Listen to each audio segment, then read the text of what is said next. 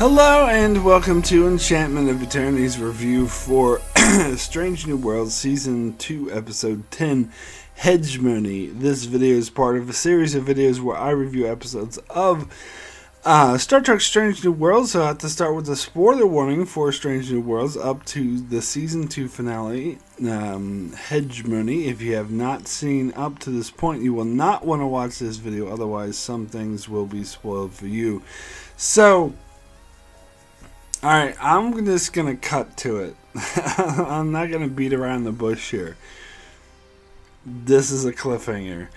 I didn't see that coming, to be honest. In fact, towards the end of the episode, I was thinking, like, it actually looked like there is a way they could have wrapped it up. And I was like, I really hope they wrap it up. I really hope that they don't leave it open-ended like they did last season with, Una's put on trial. But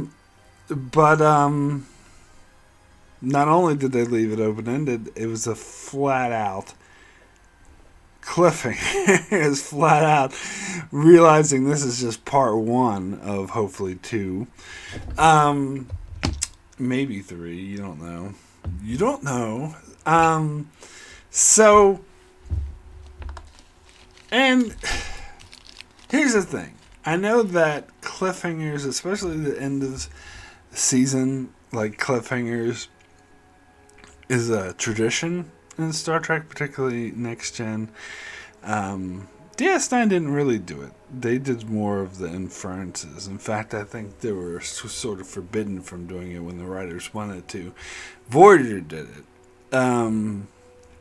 quite a bit.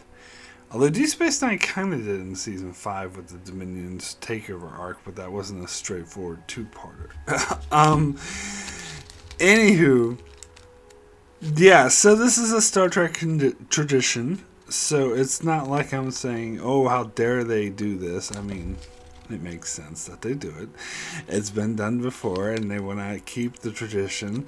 But, and also, like, looking back at this episode in retrospect, after I know it's a cliffhanger, I'm like, oh, that makes total sense. It does play a lot as a part one, as they're, like, setting the stage, you know, oh, there's this mission we need to go on. And I think it was on the back of my mind as I was watching this episode. I just didn't want to acknowledge it. I was thinking, no, this is a standalone episode. Of course it's a standalone episode. But, of course, looking back on it, I was like, oh, no, yeah, it totally plays like a part one. Yeah, like they have the situation and they go rescue people. They're getting geared up. Like, just the amount of time they spent, like, setting up for it is, to me, that was the giveaway. That was that this is a part one, and if it wasn't a part one, if it was a standalone episode, then the pacing would be a bit lopsided. And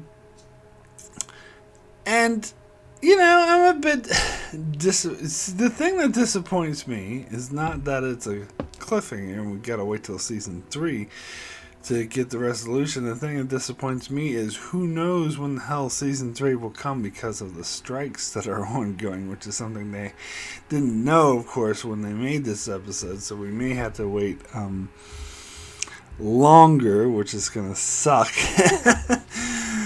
But and the cliffhanger in particular is the colonists, along with a few of our main characters, that have been beamed up by the Gorn. But some of those main characters, Mbaga and Kirk, what's his name? Blanking on his first name. You know, Jim's brother. What? Sam Kirk, that's it. We know that they live because they appear in the original series, or at least, you know, Sam Kirk dies in the original series, but he has to be alive here. He has to survive this in order to be alive to die in the original series. And, of course, Mbaga was a doctor who appeared a couple times in the original series. So, we know that they're going to live, but the question is how. And plus they wouldn't kill off half their main characters. And it says likely that Ortegas and Leon will survive as well. But still, it's a pretty damning cliffhanger. It's a pretty effective one.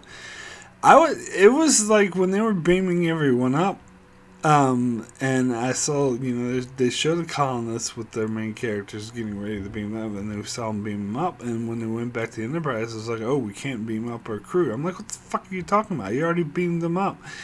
And then apparently the Gorn got to them first. Did the Gorn know they were there? If so, why were they just leaving them alone? Maybe they had their reasons. Now, a lot of this episode is going to be hard for me to judge without seeing the second part. So maybe I'll have a clear picture of how this story works, because I've only seen the first half. and so maybe I'll have a clear picture of how it works once we get the second part. But because I think they're hinting at the Gorn being sort of more intelligent, and they're hinting at that they can be negotiated with and reasoned with. And in fact, that's something that the original episode they appeared in, the Arena from the original series, tried to make clear that they came off as hostile monsters, but really they were just protecting their own territory, and really they could be reasoned, negotiated with, and I think that was set up for in this episode with I was going to call him Picard, Pike's conversation with April when April was suggesting that they could be negotiated with, and Pike's just like, they're monsters. And it's like, are you sure? It's like, yes, they're just monsters. And that's how they've been portrayed so far. So I feel like they're setting up for a deeper sort of meaning or resolution, and Pike was kind of hinting at with Patel when they're down on the planet that perhaps there's more to them. So if we don't get a follow-up on that, I'll be very disappointed. So again, it's hard for me to. This is obvious. I think obvious what this episode is setting up for. But it's hard for me to judge the episode because I haven't seen the payoff yet. But as for the episode itself, it was really good. It was a really suspenseful one. I think it was very effective. I think it's way better than the Gorn Baby episode we got in season 1, because that was just a rip-off of I'm sorry, it was a direct rip-off of Aliens. I talked about that in my review of that episode, and so this was much better. This is something more unique. I suppose it's more akin to the episode 4 of season 1, where we had like this Gorn standoff, hiding from them in the gas giant. Although that was different. And to be honest, I think a lot of people liked that episode a lot more than I did, to be fair. But I still liked it. But I think I liked this episode more. But again, if the payoff in part 2 is not good, then that might retroactively change my opinion of it. But for now, like, just from what I've seen so far, I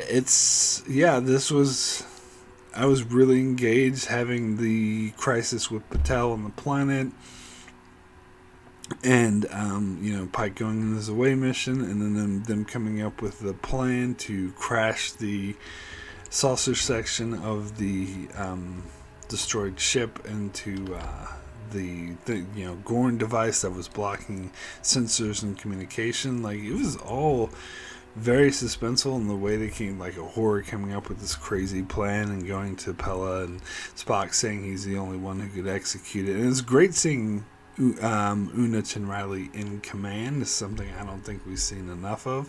So that was cool. I always like that. I always think they underutilize that character. I want to see them utilize her more next season.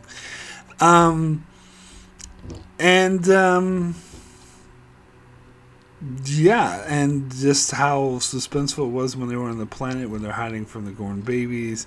And so now I gotta talk about Scotty. So and I'm sure everyone felt this way, when he first appeared, and they didn't say who he was, but he was, as soon as he started speaking with the Scottish accent, I'm like, that's Scotty. Obviously, that's Scotty. And so when he said Montgomery Scott, I was like, yeah, of course you are. And I've been kind of critical of them including legacy characters, and it seems like they're going to keep doing this. But I think this is a good use of Scotty. I think the actor who played him did a good job.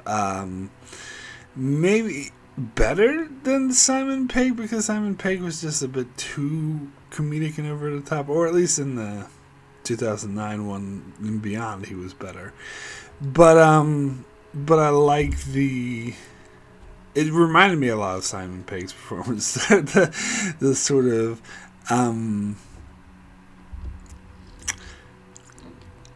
yeah, just the tongue-in-cheek way that he was speaking, and like, oh, you're not Gorn? Why'd you fall into my Gorn trap and stuff like that? But how he's like this engineering genius, of course, because Scotty's got to be an engineering genius. So I like the use of Scotty, actually, is my ultimate conclusion. I think he was used well. I like the actor who played him. I have no issues with any of this. It all worked for me. So even though I've been critical of using legacy characters in the past, I like this. Now, one of the major issues I have with this episode is, I mean, it's kind of just a TV trope you just gotta go with, but the fact that Nurse Chapel happens to be the only one on this entire ship who survived just by coincidence. Everyone else, who cares about everyone else? They're dead. But she just happened to survive when absolutely no one else did. And she wakes up just in time to see Spock coming. Yeah, you just gotta go with the flow and stuff like that. It is a bit ridiculous, I think. But I like the Gorn and the suit, like, obviously trying to access the ship because they kept saying access denied, passcode denied or something.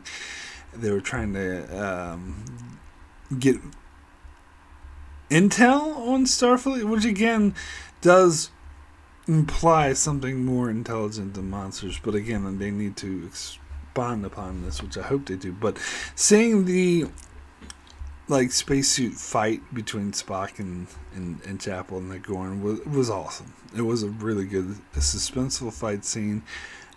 Worked. I liked the way the Gorn looked. That was cool. And I've been critical of Strange New Worlds' use of the Gorn and sort of retconning it so that they're more like aliens from the xenomorphs from the Aliens movies. But I like the use of it here, and I think they can kind of course correct if they play their cards right, as Kirk would say.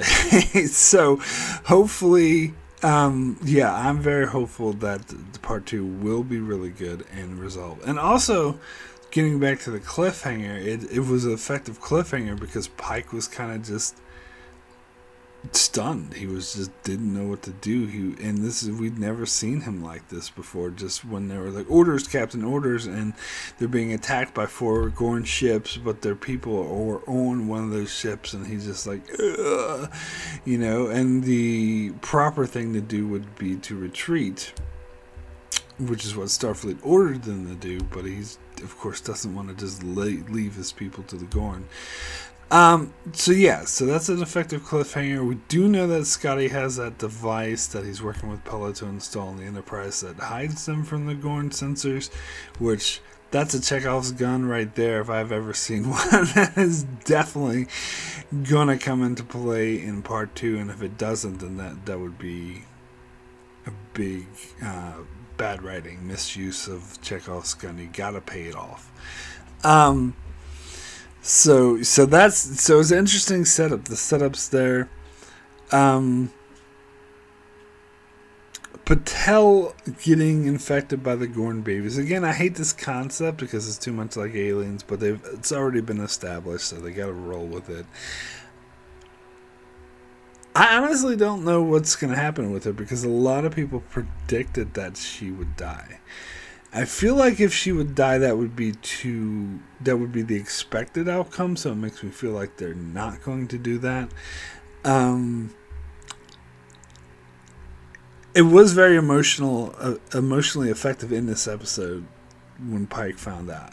That was a really big gut punch because I think they've been doing a really good job building their relationship. Because in season 1, I didn't really get their relationship together. I just thought they were friends with benefits, but here in season 2, they come off more as an actual couple. And so so they earned that the moment where he's like, she's just wants to sacrifice herself. She even brought up Himmer and how he sacrificed himself, and Pike's like, no, there's got to be a better way. And Chapel talking about she'll do anything she can to save him. By the way, I think it's a bit ridiculous that Chapel was, in this near-death situation and traumatized and physically injured, and as soon as she beams aboard the Enterprise, they put her straight to work. I didn't buy that. That's basically because Mbaga's on the planet, so they need a main character in sickbay to look after it. They can't just have some random nurse. That's all that was. But it did seem like, isn't that a bit ridiculous? Like, she was near death and was in this life or death, struggle situation, and she was injured, and shouldn't she be, like, looked after first? No.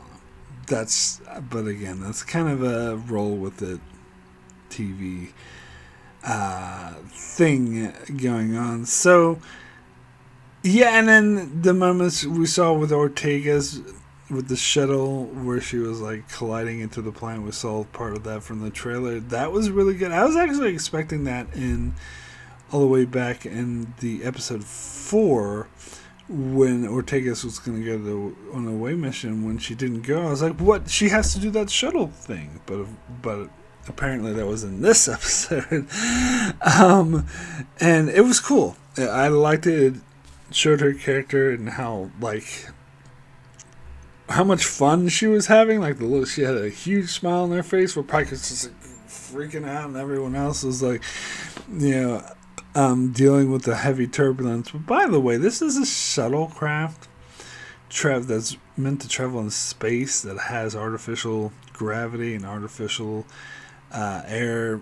Should they really be affected by falling like that, like the G-force or whatever, since they have their magical, inertial dampeners and shit? Just because the Enterprise travels at warp, and if they didn't have inertial dampeners, they'd all be spots on the wall.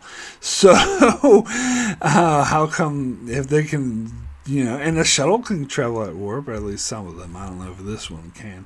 Maybe the original series. No, I think some of the original series ones could.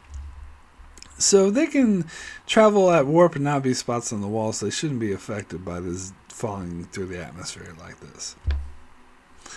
That's my nerdy hat on. Anyway, and it's just a minor nitpick. It doesn't actually affect how I feel about this episode. Anyway, my rating for Hegemony out of 10, I think I'm going to give this episode a 9. Excellent. And of course, this is with the little asterisks because it's subject to change depending on how good or bad part 2 is. But it was definitely a really effective episode. It was very suspenseful. It had me intrigued. I'm just really pissed off that I went away for God knows how long, maybe 2 years, before I see the resolution to this. But because it was so good, because it was so engaging, it was suspenseful, it was emotionally effective. So yeah, I thought it was pretty powerful. Not quite as good as last year's finale. I do have to say that one blew me away and was an instant classic. This one I wouldn't say is. an instant classic. It could be elevated by part 2, depending on how they go with it, but it was still good. It was a good episode that I liked. So that is it for my review of Strange New Worlds Season 2 finale. So next week, I will be back on Thursday to do a live discussion. A week from now, I'll be joined by Alyssa and Darren, hopefully.